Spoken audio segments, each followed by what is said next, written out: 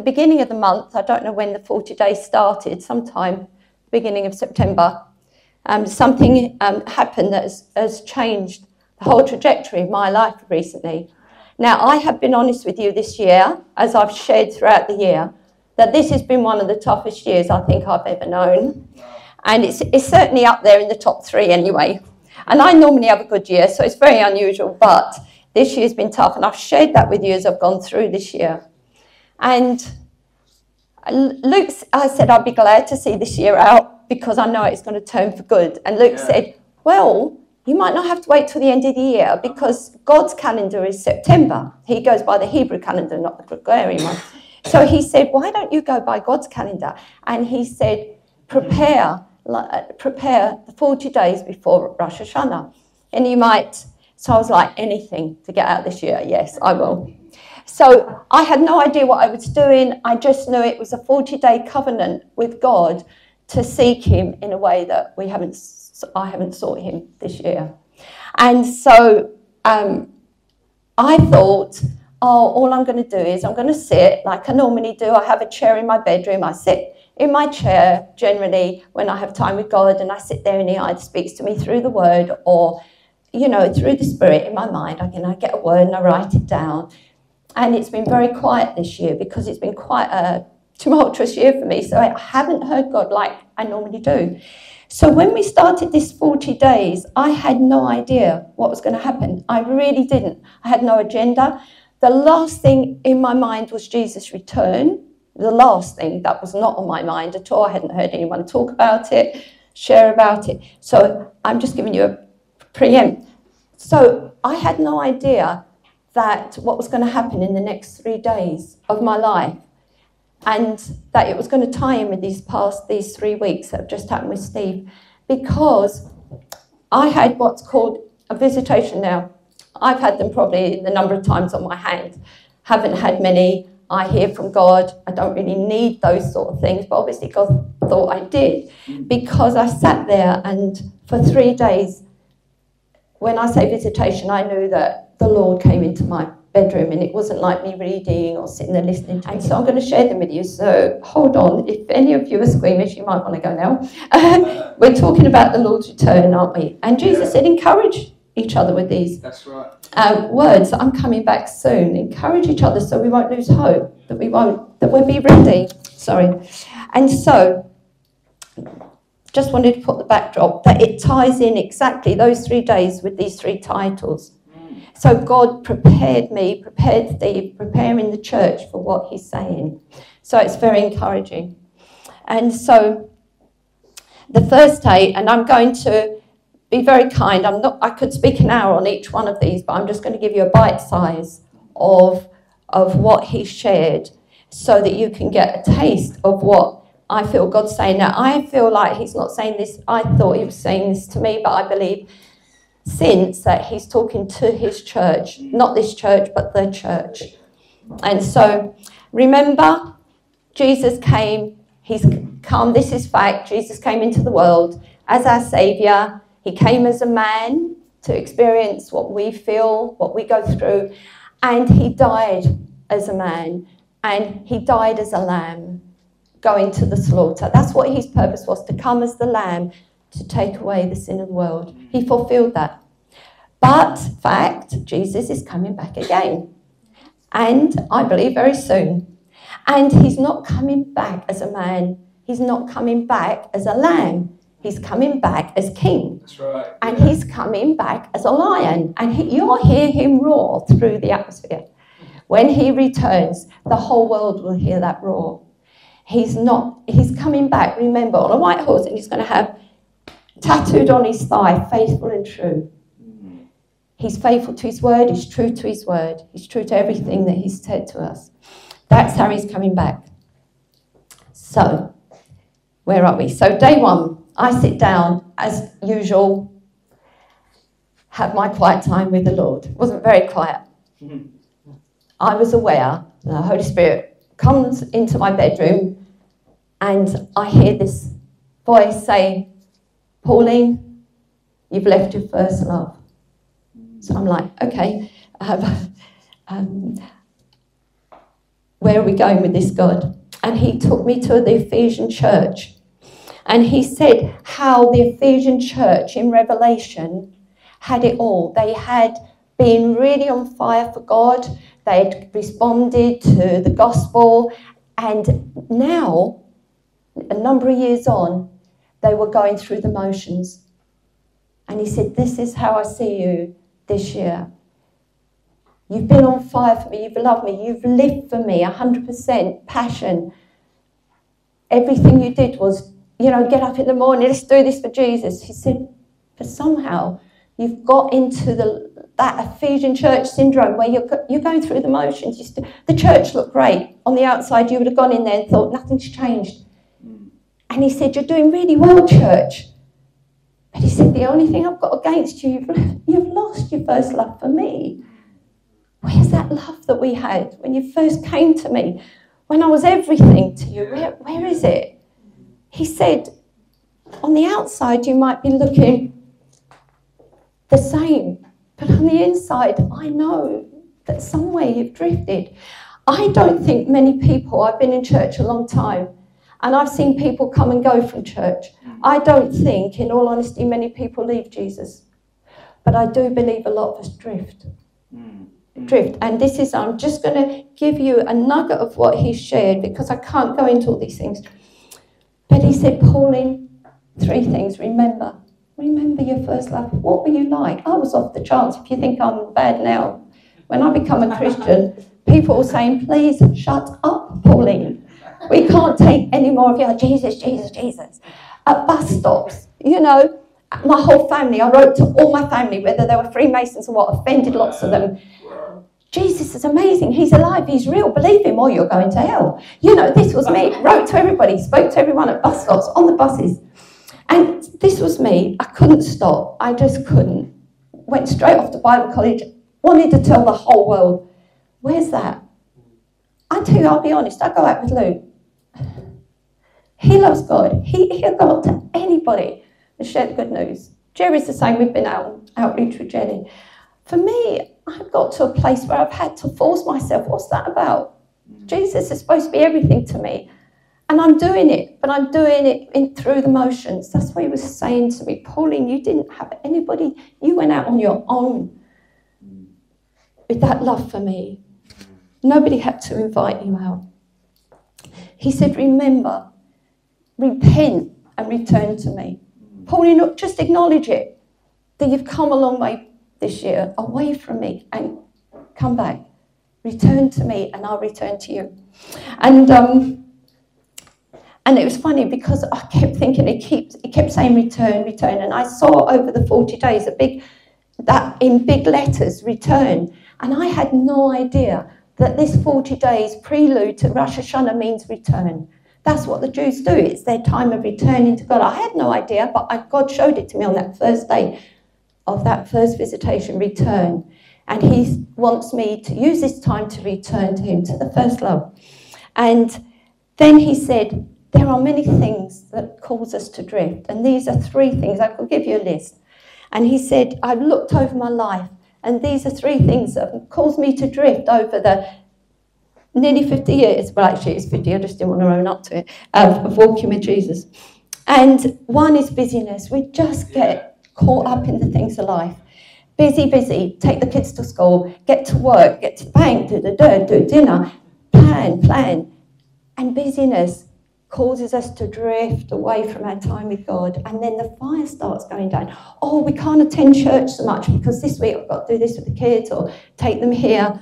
And we just drift. And I've had that. And I don't like it because fire goes down, doesn't it? Boredom, I've been there. I was 10 years a Christian, did everything Jesus asked me to, and I was totally bored with church, totally bored with God, because I was not seeing breakthrough in so many areas that I've been praying for years. And so I had a choice. I went to the pastor's wife and I said, I'm bored, I'm frightened, I'm going to fall away from church. Not God, just church. So we decided to meet and seek God. The pastor and I, pastor's wife, not the pastor, and at the end of seeking God for a year, I was filled and baptised with the power of God. It changed my life, took us away onto mission, then took me into another place. I've shared it with you before. Brokenness and bitterness, when you get broken in church. Yeah. And believe me, if you've been around church long enough, you're likely to get broken. I got broken in church, got very bitter for a whole year. I came to church. It wasn't this church, unfortunately, but I didn't want anything to do with church people. I didn't talk to them. I didn't want to pray for them, didn't care. I just had a whole year so broken. But then God said at the end of the year, he came to me at 2:30 in the morning. I was asleep. He woke me up. And I saw an arm, and it had a stick in, and he went, and he drew a line, right? Went like this arm did, along my bed. And he said, Pauline, I've drawn a line, and if you carry on like you are, I can't. I'm going to have to let you go. That's what he said. And I knew he didn't mean salvation. I knew he meant my fellowship with him was going to be different, because I'd probably have a, I don't know, breakdown or something, I don't know, because I was getting so bitter.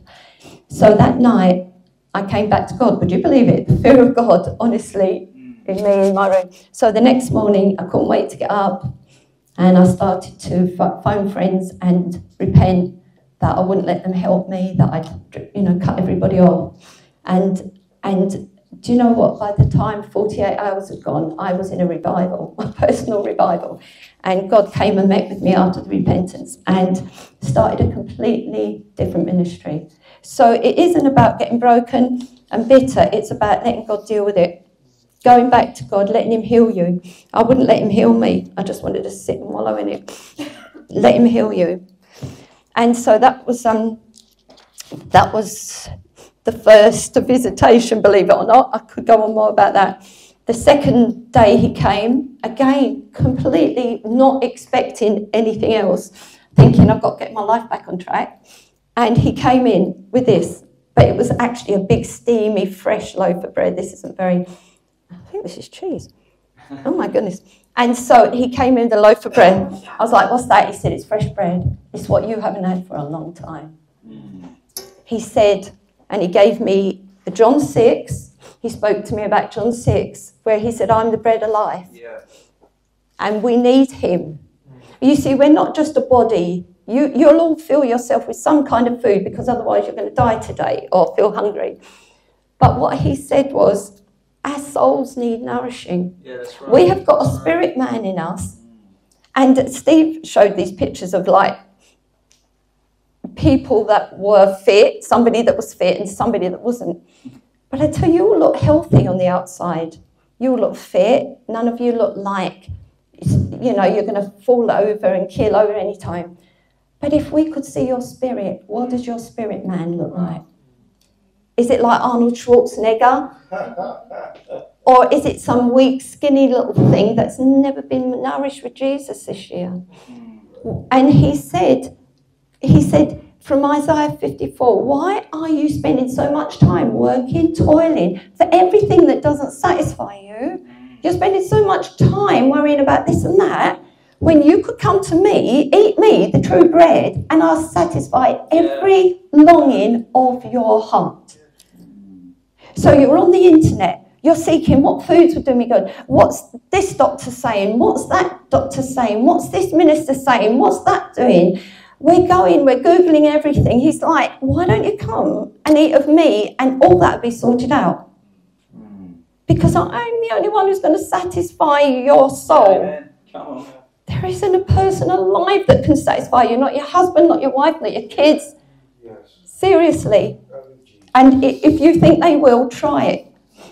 But God will purposely let them let you down so that you eat of him.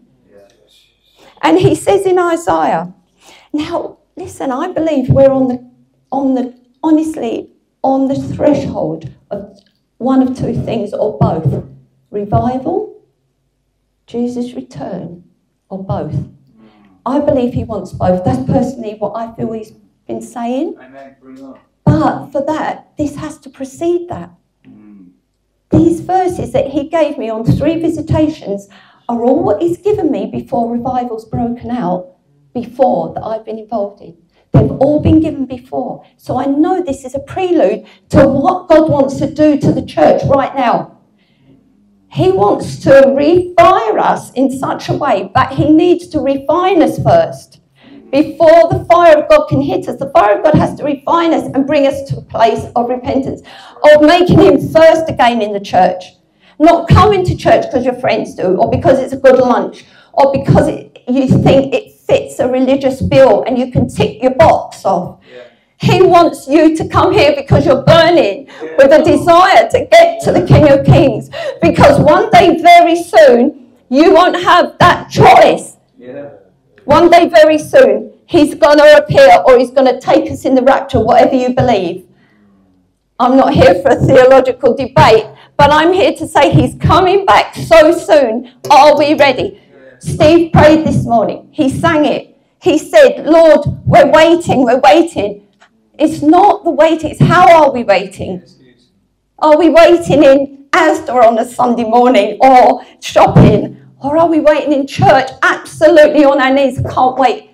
Yeah. Do you know the Christian church? We've seen it. We you know, when we were in Asia, we saw secret tapes of the Chinese church. They're on their knees, hours and hours, crying out, Jesus, come back soon. We love you. We can't wait. They're being persecuted, and the love they have for him is so intense. They're crying, they're weeping. They don't care if they get taken away that afternoon. I've been there. Dave and I have been to China. It wasn't. Yeah, I won't go there anyway. A bit scary. I didn't want to live there, but anyway. So, what Jesus said was in Isaiah 55, what did he say? He said, come to me. Why are you spending money on that which is not bread, and you're working for that which doesn't even satisfy you at the end of the day? Come and buy of me wine and milk without money. And he said, if you will cry out for me, that's it. He said, I'm trying to get the actual verse, seek the Lord while he may be found. There's going to come a day you won't have a choice. And this is all I'm saying. That I won't. Remember, this isn't getting at you. This is what God's downloaded to me. Can you imagine how I felt in my bedroom? Like, ground, open me up. But seek the Lord while he may be found. Call upon him while he is near. What does it mean to call upon him? He said, cry out to me like a baby cries out when they want milk or when they want to move from milk to real food. How many of you cry out that I want more of you, Jesus? I want more of you. I see so much more in the Bible that I haven't got in my life. Now, if you want to know, I've always, up until last week, always thought that verse meant cry out like a baby. I want milk. No. If anyone was in Primark last Wednesday, God showed me a perfect illustration. A newborn baby cried out for his milk. And it filled the whole of the level of Primark. It was loud, it was deafening, it was very demanding. And I thought, oh my goodness, that's a new baby, fancy bringing a newborn into Primark. That poor mother. So I went looking because I couldn't stand. It was so loud. You think a little baby can't make that much noise? Yes, it can. So I went looking to think somebody needs help. So I go and I find this mother, and the mother and obviously the grandmother, they look very similar, are trying to do something with this newborn baby, and this really, really loud. And so next minute I see and I realise what they're trying to do. They're trying to feed the baby in the middle of Primark. And she breastfeeds, so tricky. So she's trying to do it without showing anyone, so she manages. So she's got a baby in, like this, jacket over her, and she's walking around feeding this baby in Primark to stop it screaming. And so I went up and I said, look, there's a chair over there, would you like a chair? She went, no, it's all right. I think she meant the baby wants to stand, you know. And so she's walking around Primark feeding this baby. And God said, there you go. That's the cry I want to hear. I want you to be uninhibited, not self-conscious when you cry out to me. That baby does not care about anything but give me more milk or I'm going to die. That's the cry he means here. Now you might think, oh no, that's not really respectable in church. We have been in moves of God And when God moves, Yeah, come on. people start crying out like that. They don't care about you sitting next to them. They don't care what it sounds like. It's just something in their spirit. Oh my God, I need you. Oh my God, if you don't do something in my life, nobody else is going to do it. Yeah. It's a cry from your heart that you do not care who's listening. And that's why he says, cry like a baby. It's not that, babies don't cry like that, do they? The neighbours can hear. You know, on the planes, how many times do you see on the shorts, the baby's on the plane crying and all the planes going, can I shut that baby up? You know? So that's number 2 visitation. That's the nugget. Are you in for number 3? Yeah. Anyone left the building yet? No. Okay, so number 3. And this is where this ties in with today, because it is a parable that is on the last days. And when Steve asked me to do healing, I said to him, do you know, I'd love to do the return of Jesus. I wouldn't have done either of these if I hadn't had these visitations, because God spoke on them and already forewarned me to. So in Matthew 25, I don't know if you know this story of the wise virgins, and I'll give a disclaimer now. I have never preached on this because I've never understood it. It's always bothered me. I don't really like it. So this is a first. So at that time, the kingdom of heaven will be like 10 virgins who took their lamps and went out to meet the bridegroom. I actually ordered a lamp from Israel and it hasn't come. And 5 of them were foolish and 5 were wise. The foolish ones took their lamps, but they didn't take any extra oil with them. The wise ones, however, took oil in jars with their lamps. And the bridegroom was a long time coming.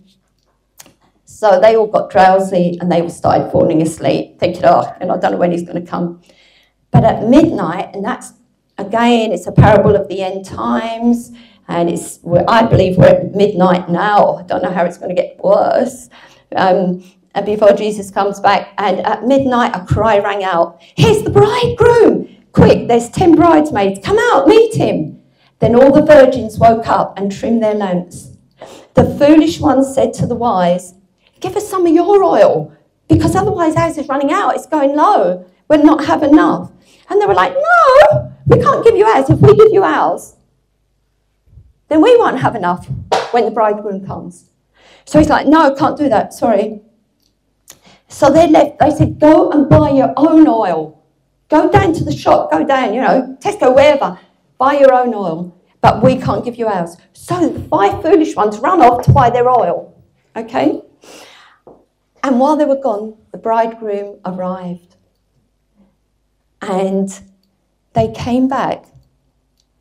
And the virgins who were ready went into the wedding banquet with the bridegroom, and the door was shut.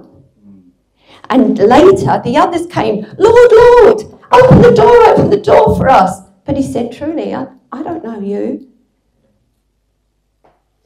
Therefore keep watch, because you do not know the day or the hour Jesus is coming back for you. Now, I'm going to quickly explain two theories on this, because it is a very tricky parable to interpret. Now, some scholars say, on the one camp, they say, it's easy. It's the Christians and the non-Christians. And the non-Christians, even those in church who are not Christians, they won't be let in. Remember the door in Noah, just before judgment, was shut. God shut the door, Noah didn't. No man's going to shut the door on you, only God. So the door was shut in both places by God. Now, if it's just Christians and non-Christians, that's easy, great. But the fact is, this parable talks about all of them having a lamp. That's right. And all of them having oil, which is always, throughout Scripture, represents, as you know, the Holy Spirit. So it gets very tricky, doesn't it, this parable? And this has been debated for years. But this is what happened to me. And this is what has changed a lot for me. The third visitation, on the third day, Jesus came in, and I knew it was the Holy Spirit come in the room. I just sat there, and then I saw Jesus. He was like up there, but he had a great big jar, bigger than this. That doesn't look safe, does it? No. And he said, Pauline, I'm filling your lamp with oil. And he just started pouring out this great big oil bottle. And I'm like, okay. And he said, I'm filling your lamp with oil. Now, remember, I don't like this parable. I've never thought about it in depth. I have thought about it in depth, but I can't work it out. So I was left reading from that because two things. One, I know that parable's before Jesus comes back. It's a parable of the end times. Two, I think I've always put myself in the camp where I've got extra oil. But obviously I wasn't in that camp because I needed it. And he said to me, this is what the 40 days is all about. Filling your lamp with oil. And then he went, and I've not had anything since. Great, eh? 3 things in the whole year, this day, and leaves me with that. You see, I thought, okay, God said, return to me and I'll return to you. If you're blaming me that I've gone somewhere and I need to return, you've obviously gone somewhere as well because you're going to return to me. So I don't know where you've been, God. But 2, I didn't know that my lamp wasn't filled with oil. I could have told you that it's been a hard year, but all I'm doing is I'm leaving you with the same question mark that I had. What if? All I can tell you is I've suddenly come back to my first love. Can you imagine since that visitation? I keep saying to the family, my walk with Jesus has gone from 0 to 60 because of these visitations. I can't tell you. It's transformed everything in my life. And I have had the toughest year up until there, where I'd say I was surviving. And now, since that day, I'm on a mission. A mission to let people know he's coming back soon. And we've got to be ready. Don't let the things of this world take us out. And he wants us to seek him in this time while he can be found. A cry has gone out. A cry is going out in the spirit right now for those who want to hear it. Wake up. The bridegroom's coming. The bridegroom's coming. I'm not saying that this is Christians and Christians. I know what I'm beginning to believe since this time of Jesus, and I've seen scriptures in a way I've never seen them ever before. But I won't go into that now. But I do believe that Jesus wants us to use this time to get back to our first love. He says, come and buy. Well, what does that even mean? The Holy Spirit is given to you as a free gift. You were saved as a free gift. You were baptized in the Spirit as a free gift. But it will cost you something to walk in the anointing of God. And the oil represents the anointing of God. Yeah. It will cost you something. It will cost you time. It will cost you. For me to get the anointing oil from God, to have ministered this last, certainly 30 years I've been in ministry outside of like the local church. For that, it's cost me a lot in my time, in my social life, in my family life. There have been countless, hundreds and hundreds, probably thousands of times that I've wanted to do something other than go into the secret place with God. I've wanted to go out shopping. I've wanted to go for meals with my family. I've wanted to do anything but go into that place where it starts off so lonely, where it's just you and you shut the door and you don't know if God's even. Sometimes there is nothing. I can be out with nothing. You don't feel God's even bothered to meet with you. But then on his terms, he will come and you will have an encounter that changes your life radically, changes your family, changes your finances, changes everything about you. And it's all come out of the secret place of his presence. And that is what's made the difference. I have run back there. I don't know where else you will get the oil other than that place. There is no other place. I do believe come to church, but I believe we can't go through the motions. It's got to be real. It's got to come out of where we've been in the week.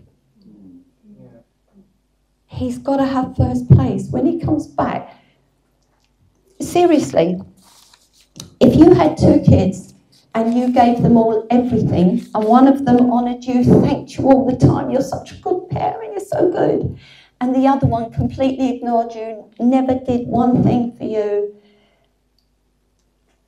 how would you respond if you went away and you come back and thought, I want to treat them? We're natural, or everything that's in us comes from God. We're made in the image of God. You wouldn't feel the same about them. I'm telling you, I don't think anyone's that godly that I know. You'd want to treat one more than the other, wouldn't you? If you knew one was just loved you, was thankful, was honouring you, and the other one never did any of that. I think that's how Father must feel when he comes back. Well, where were you? Were you in church? Or no, I took that day off. I wasn't up to it that day. You know, and I couldn't be bothered. I mean, I'm talking to me. He's talking to me now, remember. This is my challenge. And the times that I've missed opportunities this year that I knew that God gave me and I didn't take. But I know that when he's first in my life, I'm like that baby. I'm not self-conscious. I don't care what you think of me. I don't care. I just want God. And I know because people used to say about me, you know, years ago, Pauline, she wants Jesus. I saw your hair with Jesus. You know, that was even as like a married woman. They said she's so hungry. All she ever wants is Jesus. And I think would people say that about me this year? Probably not up until now. Maybe a change. But anyway, I want to pray for you. I believe that we're on the threshold of a massive, massive move of God. And that as I say, whether we see that revival before he comes back or he just comes back, we've got to be ready for either. That's what I believe. And not be fooling around. We all look good to each other. I couldn't tell you really from the outside what your heart's, who Jesus is first. I think you all look great, but you might have thought I looked great and I wasn't. So who knows? But let's just ask God. And I just believe God wants to fill his church at this time with that oil so we're ready. And I'm just going to pray.